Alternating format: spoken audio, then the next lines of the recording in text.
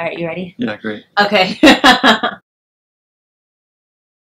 Ryan Thompson, and we are in my studio at Trinity Christian College, and I'm participating in the Hatch program at CAC. Are you enjoying Hatch? Yes, it's been great. Yeah. Yeah. Cool. It's a really great opportunity to meet a bunch of other wonderful artists and curators in the city. What are you currently working on?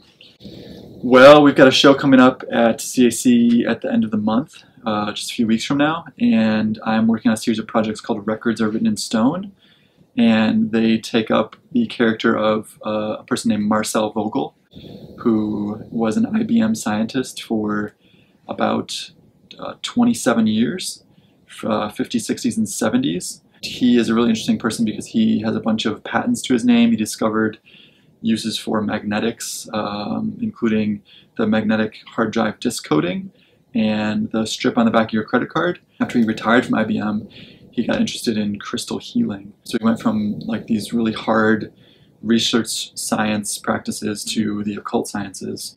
And I think that is part of everybody, you know, this desire to kind of rely on reason and rationality and hard science and facts, but also to have the part of us that wants to believe in things that are just kind of beyond proof. I'm interested in that split or that sort of dichotomy in everyone, but for this series of projects specifically through the lens of Marcel Vogel and his time both at IBM and after that when he was working with crystals. I'm making, based on a geometry that he designed, a bunch of crystals in different materials, everything but quartz crystals, so plaster, sawdust, clay, foam, crayons, etc. Another project is a series of courtroom sketches that are illustrating some miracles that he did, quote-unquote miracles, incidents that he participated in which the crystal was involved, aging wine, healing people,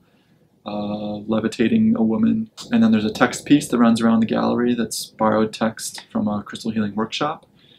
And then there's a couple other smaller pieces in the show. So all revolving around Vogel and his crystal experiments. Broadly, the geology works. I've been interested in geology for the last maybe 3 or 4 years or longer, actually, even since my graduate thesis work. I became really interested in geology and the sort of strangeness of those materials and the timelines that geology opens up. You know, something like a meteorite that could be older than the Earth is operating on a very different timeline than our human existence. And to sort of strive to better understand those timelines, I think, is simultaneously a fool's errand, right? Like, we can't ever really, I think, understand a million years, let alone a few billion years, relative to like a 75-year lifespan. But I think it's worth doing because it makes us like more conscientious of the world around us. You know, when Jason proposed the title reference route for the exhibition, I got pretty excited. I wasn't familiar with that term. It refers to links and pages that have sort of gone into sort of disrepair on the internet, right? And this can happen over the course of days or months or years or decades. Now that the internet's been around for a couple decades. Things that have gone kind of dark, right? Where you sort of, one thing leads to another and then you pull up a page that's sort of decaying or doesn't exist anymore.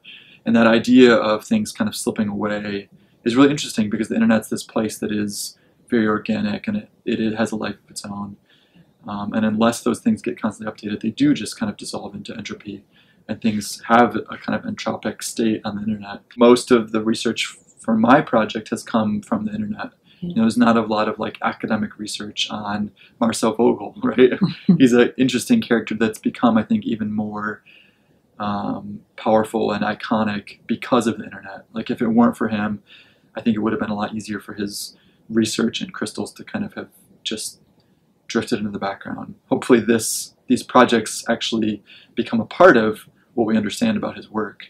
And we as artists can actually shape those histories and become a part of that reference route without too much trouble, especially if it's a more cultish figure like Marcel Vogel. I can't wait to see Maya and Rachel's work and to see my work finished.